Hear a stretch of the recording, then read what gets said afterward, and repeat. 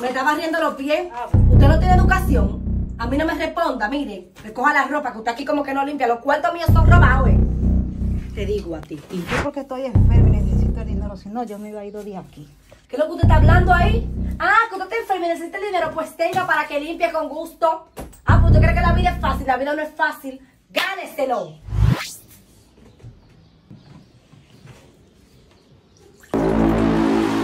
¿Y qué es lo que usted está bebiendo agua en un vaso de vidrio? Beba agua en vaso de plástico. Perdón, Roja, ya no vuelve a pasar. ¡Mami! ¡Ya basta! ¿Te gustaría que cuando yo crezca me vea la necesidad de trabajar en una casa de familia y que me traten como tú la trates a ella? Tú no sabes que la vida es un bucle, que como tú tratas, así te van a tratar. Pues ya deja de tratarla a ella como si ella fuera una basura. No hay dinero que valga lo que esa mujer te aguanta a ti. Porque tú te descargas tus problemas personales con ella. Tú no tienes conciencia, Yo me siento mal de ver eso. Y veo que a ti no te importa. Cada vez eres peor con ella. Tú no estás representando la crianza que te dio mi abuela. Trata a los demás como te gustaría ser tratada. O como tú quisieras que me traten a mí. Porque mírame, ahí arriba hay un Dios. Trata a los demás como te gustaría ser tratado. Hola, mi amor. Dios te bendiga, amor. ¿Cómo tú estás? Hola, mi amor, ¿cómo tú estás? Papi, mami, una pregunta. ¿Qué? ¿Es correcto que ustedes no me besen en la boca? Yo creo que no es correcto. ¿O está bien que yo bese a cualquier persona en la boca? No, ¿cómo así, mami? No. Nosotros somos tus padres.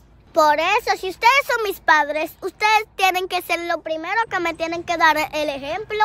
Porque qué sé yo lo que ustedes tienen en la boca. Si me pegan una bacteria, o sea, ustedes tienen que ser más conscientes. Los niños no se besan en la boca. Mira, yo creo que esa boquilla que yo tengo ahí es por ustedes que me besan en la boca. Sí, tienes razón, mami, en verdad. Es verdad, tienes mucha razón. Cuida a tus niños, no los beses en la boca. Buenas tardes, el técnico... Sí, yo lo estaba esperando.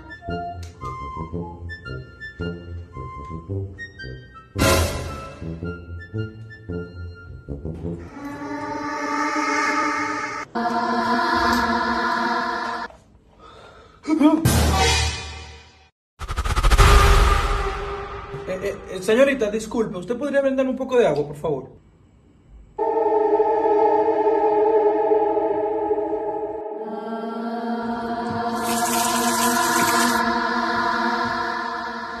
Dios mío, esa niña da miedo, gracias a Dios que se fue. ¿Qué es lo que tú estás cogiendo, pepino?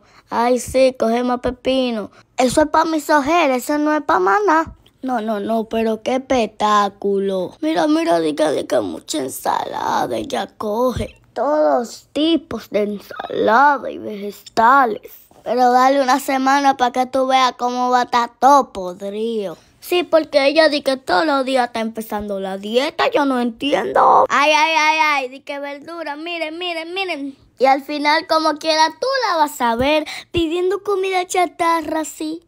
Y cuando ella abre la nevera para buscar jugo, la pobre ensalada se quedan, uy, pero ¿cómo así, mío? ¡Ay, pero yo sí que me voy a disfrutar esta! El entrenador del gimnasio de mami que no pierda su tiempo. En el único momento que ella come ensalada es cuando se come un chimi en la calle. La, qué linda es la vida. ¿Qué es eso? ¿Qué está pasando aquí? ¿Es mi papá con otra familia? Ay, Dios mío, me va a dar una embolia. Ay, mi presión arterial. Es que yo no puedo creer esto. Mira cómo él está compartiendo con Katherine y su hija. Y cenando en un restaurante fino. Mientras que allá en mi casa mi mamá me está dando arroz con huevo. Claro, eso nada más lo sufro yo. Tenés que aguantarme a mami allá de que se fue el gas. O cuando amanece que parece que le va a llegar el periodo. Ah, pero míralo a él disfrutando de otra familia. Y mi mamá cohibiéndose de tener novio por cuidarme a mí. Y mi papá cuidando otra hija. Catherine si no se cohíbe, no. Diache, esa Catherine no es fácil de tuyo, mi familia. Pero coman, que yo sé lo que es hambre. Arroz con huevo, pero sin destruir familia. Pero venga acá, esta amiga de mami no camina, no compra ni una galletica, nada. Oh, pero ¿y por qué ella sube los pies en la mesa? Qué cómoda ella. Y es con la carta que yo le hice a Santa para el año que viene, que ella se está soplando. Yo le buscaré el abanico, pero es que ella no me deja caer ni una peseta. Mira cómo esta mujer viene para acá, bebese lo poco que hay aquí. Oh, y es parándome de mi propio mueble de mi casa que ya está. Ay, pero qué cómodo esta amiga. Mami no se consigue nada bueno. Pero esta amiga de mami no tiene ni un poquito de cultura. De fuera vendrán y de casa te botarán. Y ella se la va a pasar la tarde echándose fresco, Que invite a uno para un resort ya que ella está aquí.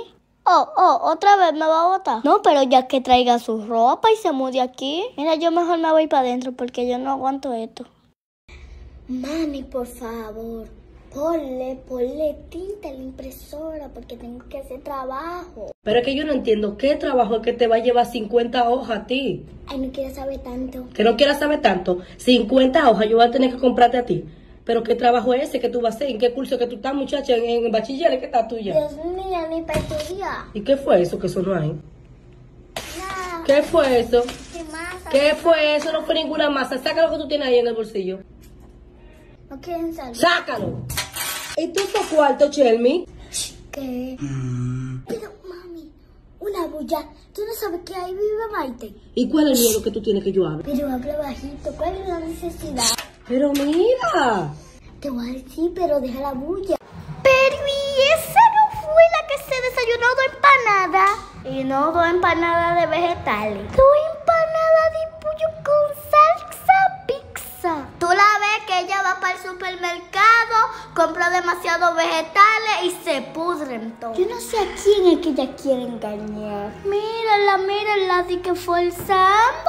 Una mujer que se acuesta a las 3 de la mañana viendo Netflix. Y tú la ves que si la pizza no tiene bacon, no se la come. A mí que no me vuelva a traer para acá. Una mujer que si fuera por ella sustituye el agua por alcohol. Chellmy, una pregunta. ¿A quién tú quieres más? ¿A tu papá o a mí? ¿Y tú preguntando eso, muchacha? ¿Cómo que yo preguntando eso? Dime cuál tú quieres más de los dos. ¿Cómo tú me vas a poner LI entre mi mamá y mi papá? Oye, que a cuál yo quiero más. ¿Tú sabes lo que eso significa? Que yo le voy a restar importancia a uno de los dos. ¿Cómo que hay padres que le ponen esa responsabilidad a los hijos? Como si es una competencia. En el amor no hay competencia, y mucho menos en el amor hacia sus padres. Salí debajo de un camión. ¿Me va a meter en medio? Ahorita te digo yo a ti que te quiero más y está mi papá celoso. O digo yo que lo quiero a él. Y cuando viene a ver me saca tú hasta la ropa. Los dos me dan comida. Yo donde me dan comida, yo soy feliz.